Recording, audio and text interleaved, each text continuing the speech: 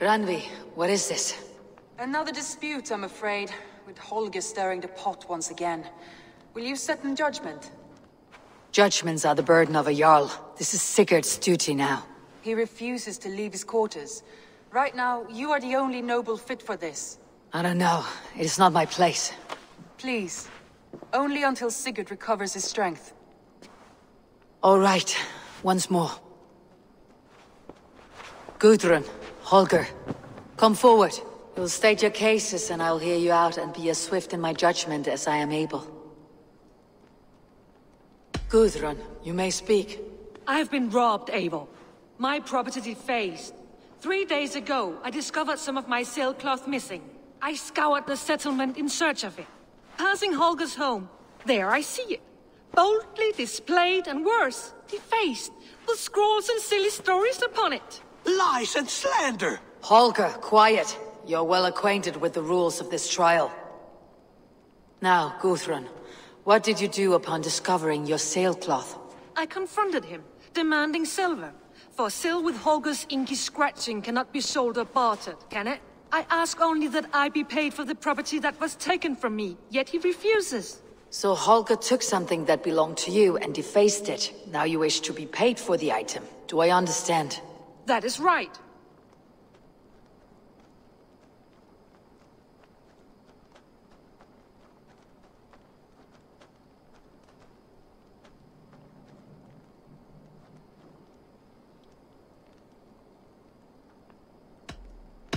Holger, what say you in your defense?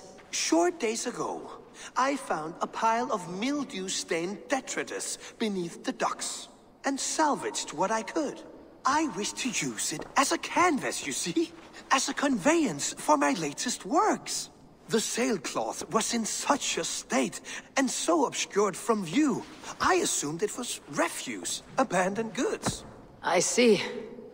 My motives were honest, Eivor. Would a thief be so brazen as to display the fruits of his crime?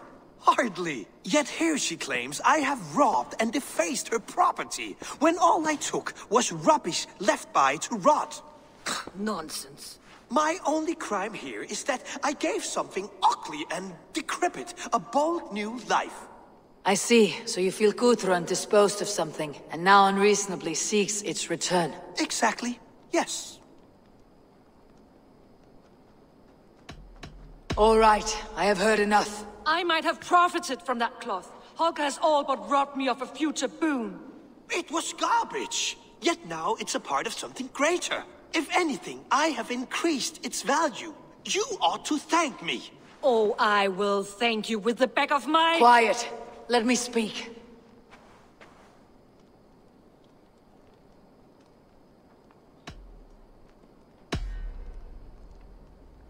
After careful thought, it is clear that... What is this? What are you doing? Holger and Gudrun are at odds. I hope to find a resolution. That duty is mine alone, Eivor. You know this. Stand aside. You were not here, brother. Nor did I wish to bother you. A sallow excuse for such a bold defiance. I hope you enjoyed it. Are you finished singing, my dear Skald? My Jarl, as I was saying, Stop! Enough! I have heard more than enough to render my judgment. For as long as I've known you, Holger, you have spun words into lies. You weaken the minds of children, and delude the minds of men. I've shown you too many years of tolerance. And rather than exist in grateful meekness as Holger the liar, you sink lower. You become Holger the thief, robbing a woman of her livelihood, all in the name of your stupid stories. Sigurd, Jarl, no, that is not the... This is the consequence of your actions. You will pay Gudrun the value of 30 sailcloths. 30 times? Surely you jest. That would ruin me, Sigurd. Do I look like one to pay prax, Holger? Pay the fee, or be exiled? Great, Jarl. If I may, I seek only compensation for a single sailcloth. The rest 30 times! In silver! That is my judgment. Eivor, please. Does this not seem unfair?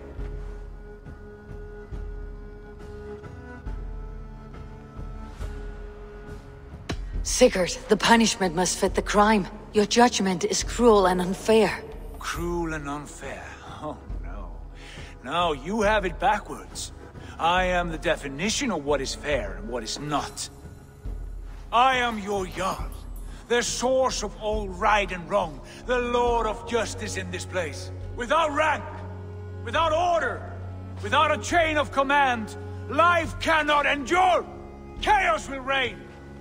Do you understand? As my brother and my Jarl, I back you, Sigurd. But in the face of injustice, I cannot help but speak. Have you never in your life known when to hold your tongue, Eivor? Not defer to those wiser than yourself. My judgment stands. 30 times the sailcloth's value. That is final. Thank you, Lord, for hearing us out. See to it that judgment is carried out exactly as I have said. Should the need arise again, do not fail to rouse me.